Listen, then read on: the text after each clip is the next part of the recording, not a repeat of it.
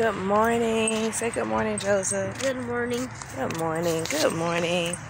We are out here at my favorite place. I know the sun is shining, and I hope you all can see me. I feel like it was an awesome day to go live. Today is Miracles for Marriage Day and Miracle Monday for Marriage. And so I'm getting hot. Today, I just realized I have to redo this too. Today is an awesome day in the Lord. And, you know, a lot of times, sorry y'all, hold on one second. Hold this. Oh, shoot, that's cute, Joe. Hey. Hold this for me. Hi. So, hi. So, I'm back. So, before I get started with today's tip, as you can see, the scripture, James 1, 4, and 8. The topic and the tip for today is patience. Patience, patience, patience. The Bible says, let patience have a perfect work where you are entirely wanting nothing. And I love that because it just reminds me of so many times when I was going through marriage-wise, health-wise, but there were so many different things that I can look back on my life and know that no matter how bad I wanted that thing to get better, no matter how bad I wanted my husband to change, how bad I wanted my health to get better, I had to be patient. I had to be patient with the process.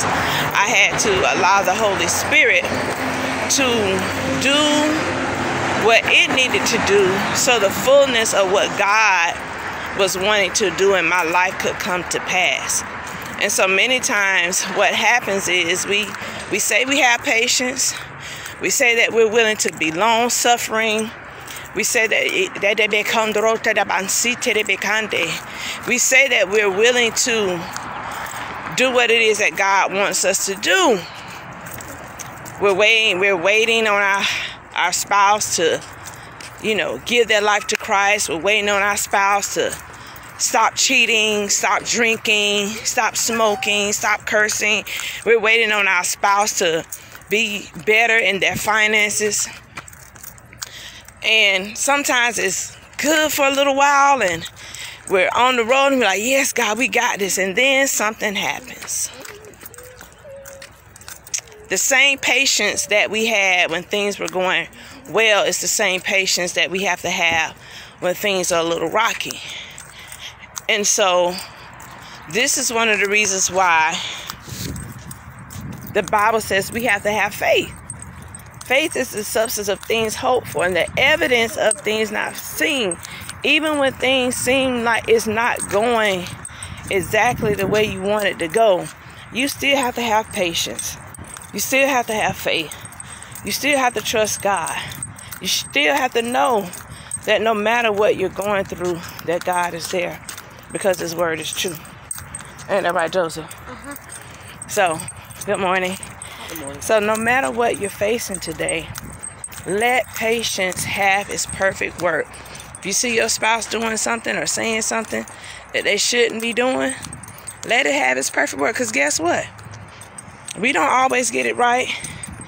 We don't always do the right thing. We don't always, I ain't put my thing on. We don't always do it the first time when God asks us. We sometimes don't do it at all.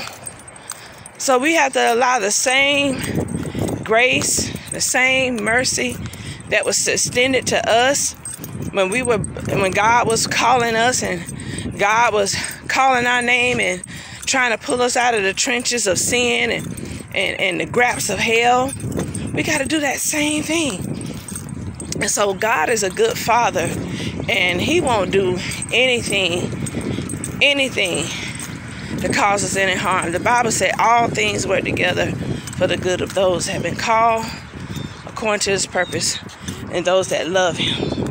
So we have to trust that when God allows some of the things to happen in our life, That is a purpose and a plan out of all those things. It's a purpose and a plan for your pain. It's a purpose and a plan for the things that you're facing. But I'm telling you, I've learned, and I'm still learning, that how you face it, how you respond to things,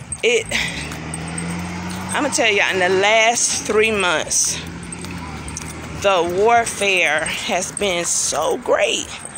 I can't even tell y'all. But one thing I'm learning is the response to it is so important. How you respond to the attacks of the enemy, how you respond, because it ain't your spouse, it's the devil, and sometimes it's us. So we have to always keep ourselves in a place of speaking the word, reading the word, living the word, and praying the word. And so I want us to really have that understanding, to know that patience is working things out for us. And I'm sorry, y'all, about the sun. I may have to come back on. But patience is working it out for us. You want to go around or go to the car? Go to the car, please. Okay. Just like now, we're walking. I'm walking because I love to walk. I'm walking also because I am losing weight. Y'all saw how I said that? I said I'm losing weight. I'm walking because I'm healed. I'm walking because it's just good. And so you don't lose weight overnight. You can. That's a miracle. You don't get healed overnight. You can. That's a miracle. But a lot of times, the same amount of time that it took for you to gain what you don't want to have, often you have to realize that you have to put in that time to lose the things that you want to not have, like weight and, restoring your body back to health and all that kind of stuff. So what I might do later on is come on and pray. I don't know exactly what time I'll be on, but set your notifications, and I will be paying for patience, not just for patience in our marriage, but just patience all around, because there's so many different things going on in the world, so many different distractions, so many different circumstances. Seem like you get out of one thing and something else comes up. So just know that God loves you and that He has the best in store for you. So blessings, and I will see you all later. Bye.